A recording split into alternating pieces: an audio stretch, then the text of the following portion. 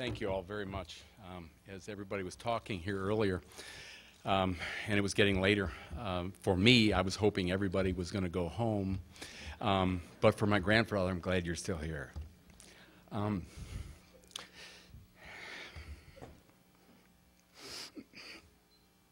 We loved him.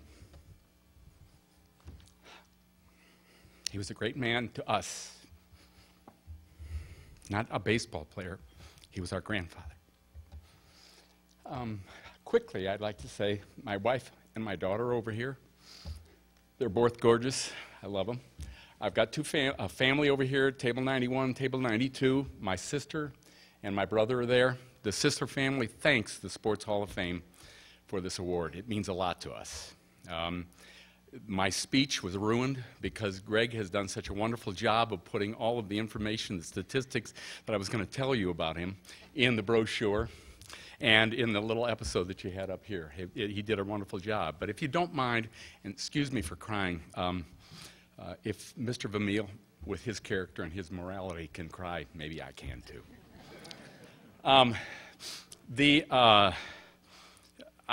Everybody's thanking somebody for being able to be here.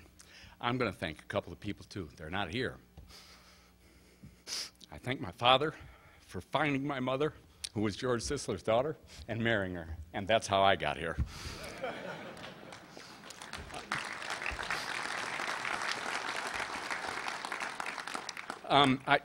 What I'd like to do to leave you with is some things that you don't know about him.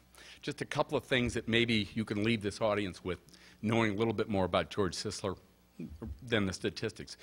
There were only 3 ball players that ever hit 400 more than once. Ty Cobb, Rogers Hornsby.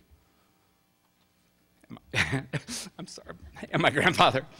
In 1920, when he had that good season, batted .407, he had 257 hits. He was second in doubles, second in triples, second in RBIs, second in runs scored, and second in home runs only to Babe Ruth. It was not a bad season. In 1922, when he hit .420, with 2 weeks left to go in the season, he tore a shoulder muscle and couldn't lift his right arm. He had the infielders throw the ball low to him so that he could retrieve it because he couldn't raise his arm above his waist. He batted ostensibly with one arm for the last 2 weeks of the season. After he left baseball as a player, he left and went with his mentor, who was his best friend, Branch Rickey. They went to Brooklyn, and they went to Pittsburgh Pirates, both of them. In Brooklyn, my grandfather was asked, he was one of the scouts, he was asked to go look at a young ball player to see if he was good enough to make it to the major leagues.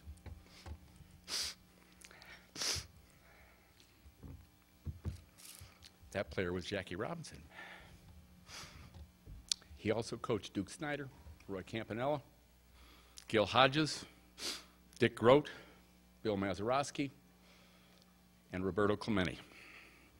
He was their hitting instructor. Not a bad bunch of hitters.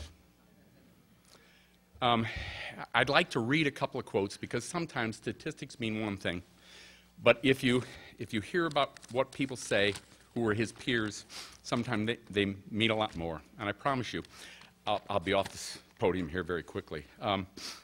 My grandfather, when he received the award at the Baseball Hall of Fame, spoke for under 40 seconds. I've already gone over that. As a player, these are some of the comments of other players. He's the nearest thing to a perfect ball player. He can do everything. He can hit with power, field, run, and throw. Ty Cobb. One of the marvels of baseball. If he has a weakness, nobody, so far as I know, has ever located it. John McGraw. There may be a better fielder, but I don't think very many. And any bird who can bat .422 and steal 50 bases would play first base on my team if he muffed a million. He is a university graduate and a perfect gentleman. He is an object lesson to all ball players. Babe Ruth. Sisler was the smartest hitter who ever lived. He never stopped thinking. And in the field, he was a picture player, acme of grace and fluency. Branch Rickey. As an instructor, as a batting instructor, these are some of the comments. He helped me more than anyone else in baseball. Dick Grote. Sisler showed me how to stop lunging, how to check my swing until the last fraction of a second. He showed me how to shift my feet and hit to the right. I'll never stop being grateful to him. Jackie Robinson. He's an even more remarkable teacher of hitters than he was a hitter himself. He has the greatest eye for detail, and he's the most meticulous person in correcting mistakes I've ever seen. He has a wonderful knack of making his pupils do what he wants them to do and conning them into thinking it was their idea all along. Branch Rickey. And this was a quote that was made to, a comment made to my Uncle George. Your father was the only player who helped me, gave me tips on how to play first base. I'll never forget it. Lou Gehrig. And I thank you very much. I'd like to say one more thing. My grandfather was born in Ohio. He went to school in Michigan. He raised his children here in Missouri.